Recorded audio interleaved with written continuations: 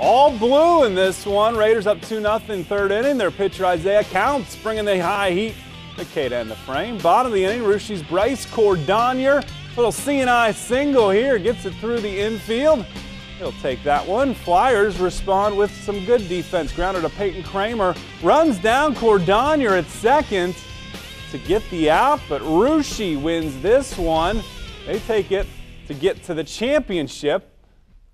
But St. Henry wins its 8th consecutive WCSM Invitational, taking down the Raiders 8-3 in the finale. As you see, Marion Local goes 1-1 on the day as they beat Anna.